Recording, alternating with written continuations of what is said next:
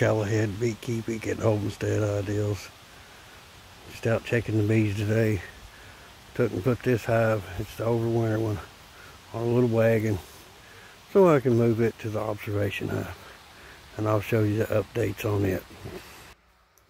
This is the updates on it. I've got the glass in, can't really tell, but I'm waiting on some window clips I'm going to put ever so often, and it'll hold the glass in place on this side. Like I said before, this side's permanent. But I made a little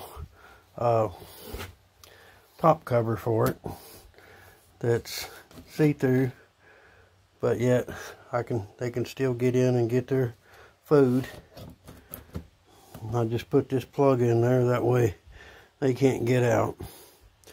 And that's where the top feeder will sit, right here. But until next time, have a good one.